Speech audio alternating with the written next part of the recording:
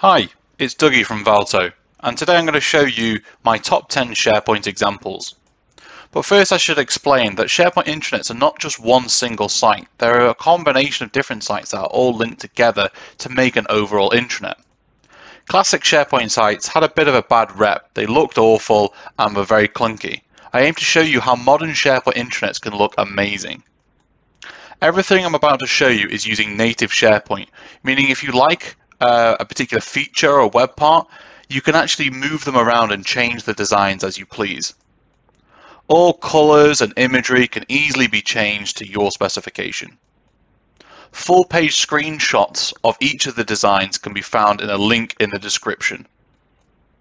So let's get started and take a look. At 10, we have our SharePoint Hub Site. Now this Hub Site is acting as the home page of your intranet. So it will link together all the other sites with a really useful mega menu across the top, which makes it nice and easy to jump between the different areas without having to come all the way back to the home page.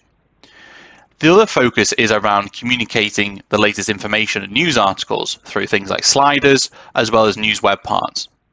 We can have these call to actions, which can take us to useful pages, such as policies or forms, and input text. So why not have a quote from your senior leadership team? We can also display the latest news articles from throughout the intranet. So you can see here we've got news articles directly created on the hub. We've also got news articles that are coming from the Learning and Development portal. You can also link to news articles that you found on external websites such as BBC News. Underneath that we have upcoming events. Now this is a great place if you've got upcoming webinars or training and you would like them to be posted in a visible way.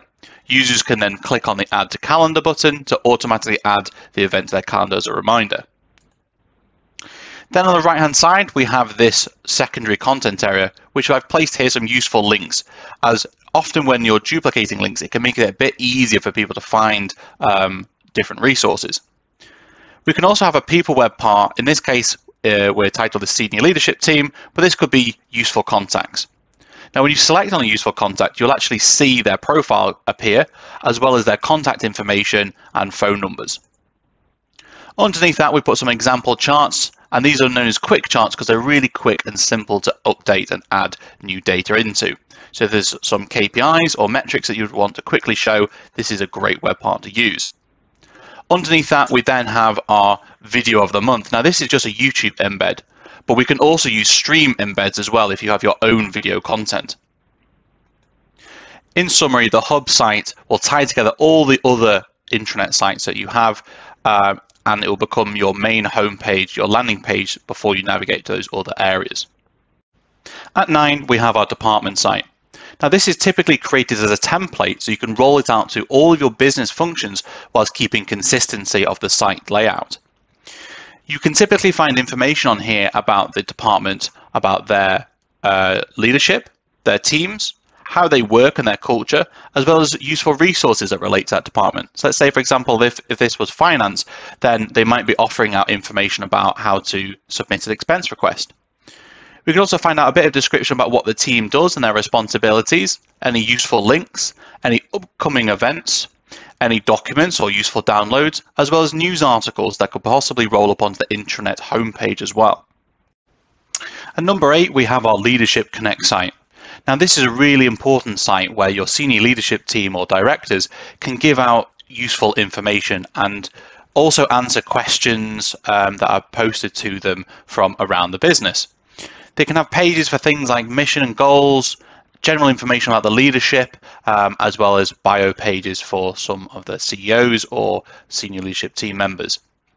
Underneath this, typically you'll have things like countdowns to town hall events, links to bios, as well as embedding things like Yammer. This is where we can have a social feed where people can post questions that the senior leadership team can then come back and answer. We can see upcoming events and news articles which are posted to this site also. At 7, we have our Learning and Development portal. Now this is a great place to provide users with links to training courses and video training materials. You can see across the top we've got a navigation to courses, but we've also got these large tiles which are nice and easy to update the background images, the text which sits on top of them, and the links of where they're pointing to. We have some secondary navigation areas, as well as the ability to post notes from senior leaders. These are news articles, which we're then choosing to pull onto our intranet homepage as well. We've got upcoming events again being used to track our training events, as well as call to actions, which are linking out to external websites. At number 6, we have our Microsoft 365 Learning Pathways site. Now, in itself, the homepage is a little bit simplistic in terms of having a hero web part which links out to training materials. We also display news items and events, but the whole purpose of this site is to try and help users get started with Microsoft 365 products, such as SharePoint Online, OneDrive, and Microsoft Teams, and all the other good products which are available. On this site, we typically would then drill down into content areas. So for example, getting started with Microsoft Teams. And then we can find loads of really useful resources about setting up meetings and using chats. When I drill down into them, I can find pre-built training materials and guides that I can easily follow. At number 5, we have our control documents site. Now this typically is where you'd store all of your policies and procedures in one place that people can get access to easily.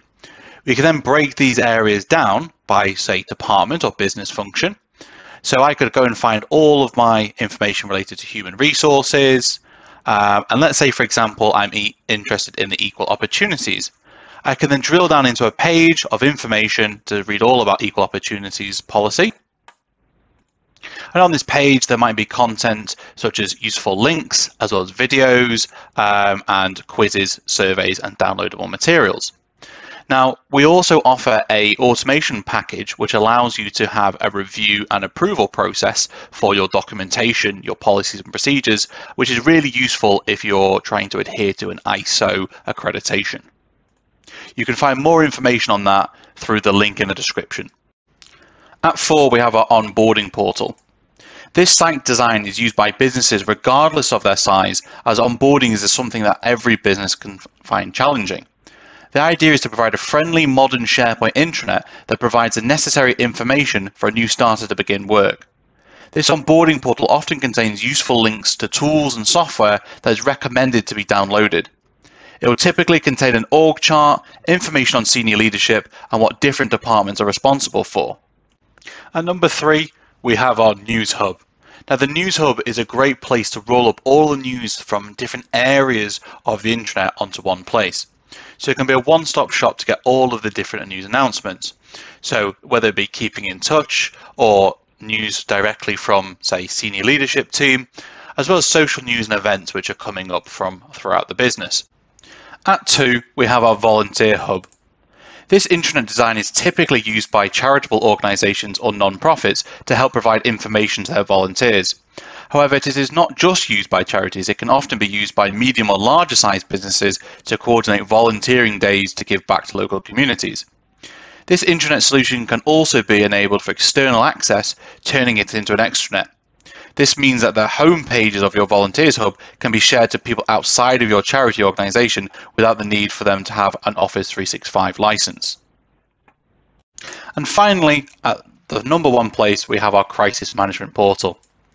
Now, the reason why this is number 1 is this site is very important, as it's an excellent example of how SharePoint intranets can quickly come together to provide information to users that are in a time of crisis. In recent years, we have seen crisis management intranet solutions popping up within intranets to assist with delivering internal communications during times of crisis, such as when the COVID-19 pandemic struck, earthquake displacements, as well as when employees are operating in war-torn countries. This SharePoint site offers value through using navigation web parts such as the Hero web part, quick links, as well as the News web parts to help navigate to users to critical information really quickly. The News web part is typically used to provide updates about how a crisis is progressing, and this can keep all other colleagues in the loop. I hope you enjoyed that video. If you need help, we do offer professional services, including bespoke development, training packages, and pay-as-you-go support that can bridge those knowledge gaps within your current team. You can email me at dougie@valto.co.uk, and we also offer free consultations to discuss your specific requirements. We'll then give you a no obligation quote. If that sounds good, I hope to hear from you soon.